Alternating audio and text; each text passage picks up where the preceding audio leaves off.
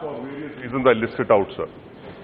Number one, sir, as a student of law, I was taught that the criminal law is based on territorial jurisdiction.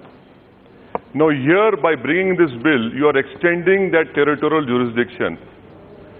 The concept of universal jurisdiction, it does applies only in cases of crime against humanity or genocide.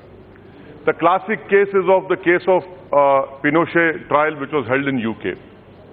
That is why I feel that we as a country, we have not yet signed International Criminal Court Statute.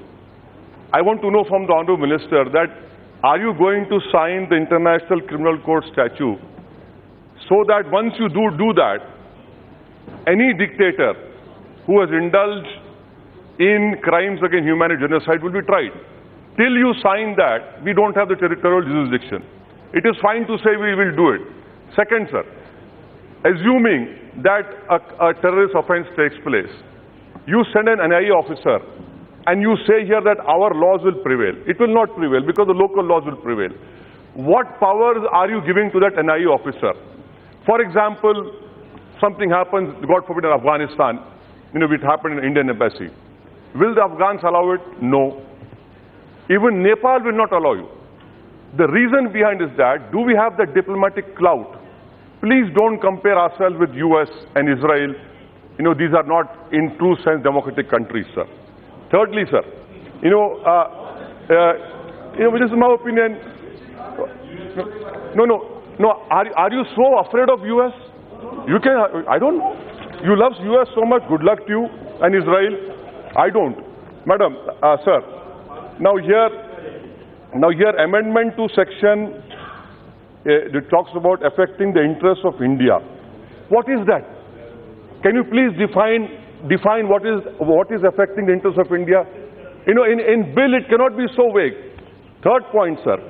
Now you say this affecting the interests of India, you are creating a device for yourself. Why I say that, please read Anwar Ali Sarkar and the state of West Bengal, sir. Fourth point, sir. Does the NIA have special investigative techniques? And if those investigative techniques, do they have the legislative approval and sanction? No. Sir, 2-3 minutes hai, sir, khali. 2 minutes dije khatam kar dunga, sir.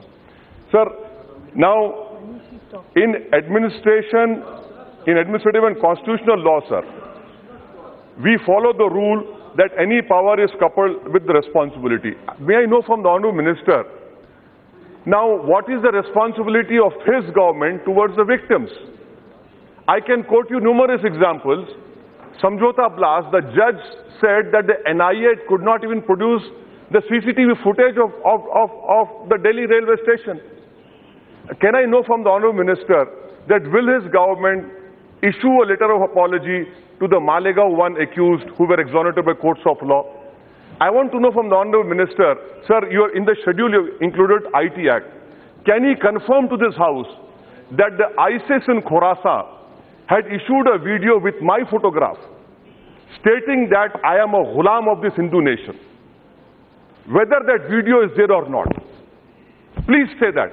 The reason I am saying is that because the Honourable Minister quoted, and that's a khatam kar raha hu, sir.